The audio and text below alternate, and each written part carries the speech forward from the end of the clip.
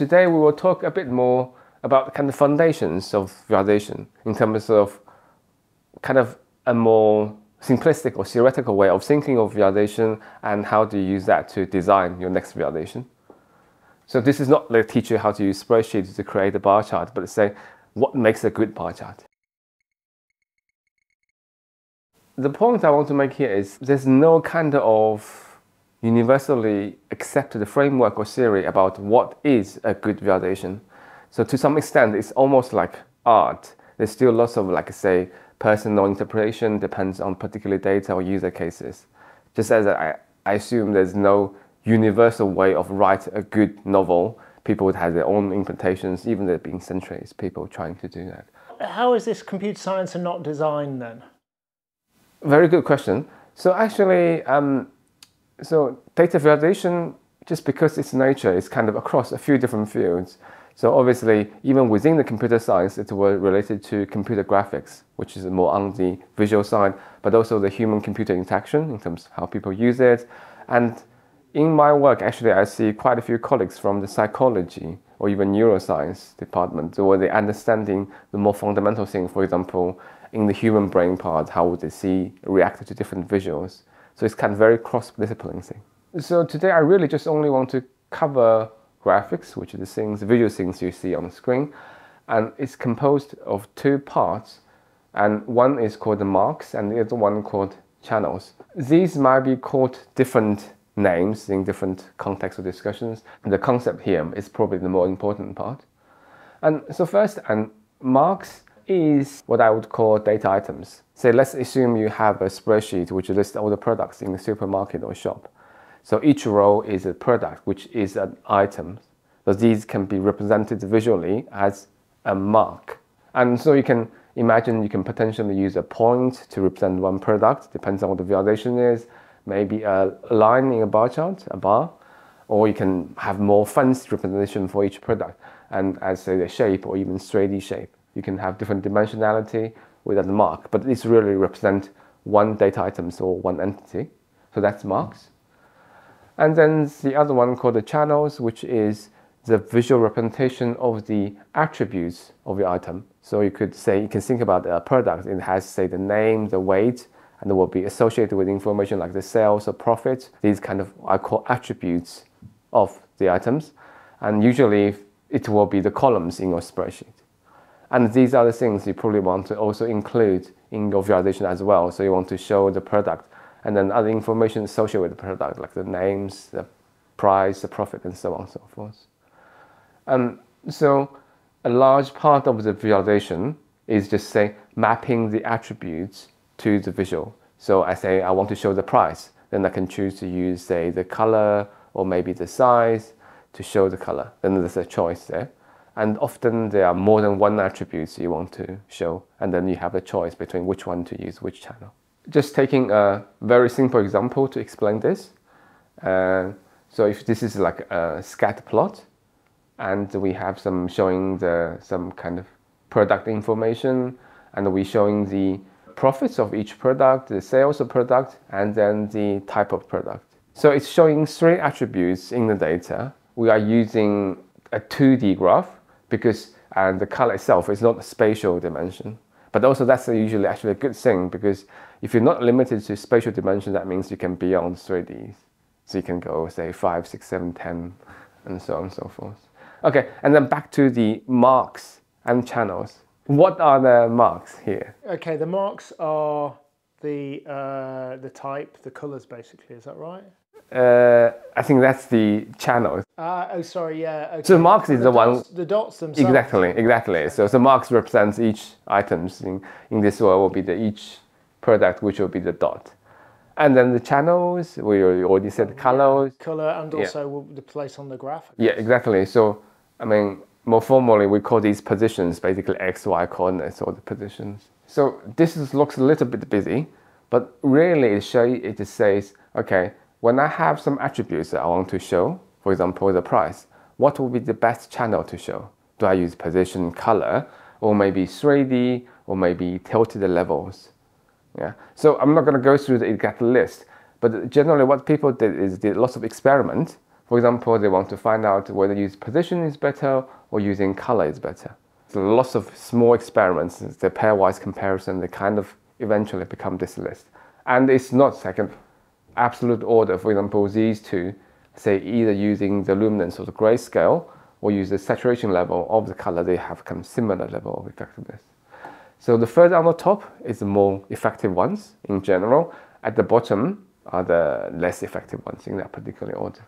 So very quickly, say the position XY is actually very effective. And then say, for example, 3D shapes is usually not very good. So at least in the academic, there's a big part of the visualization research community think you probably should try to avoid 3D if you can, just because it's not very good at representing. And also we have these two parts. So the left part is to represent numbers, basically. So these are type of data you can say represent, you show as numbers, say price, profit. And on the right-hand side is the more categorical type of values. For example, different type of products. Say they have distinction, but you can't really do any operations. They are not usually a number. And again, so there's a limited number of channels usually can be used for different type. Depends on type of the attributes. The effectiveness is also a little bit different. Okay. Yeah. And so this is, people do experiment, try to understand how accurate a channel is. So each line you have is one channel, and then so this one would be the actual value, the x-axis, and the y-axis will be the perceived value. And so you can see the purple line here is length, essentially similar to position. So the actual value is very similar to the user perceived values, so which is a good thing. So anything under this, for example, brightness, that means people underestimate.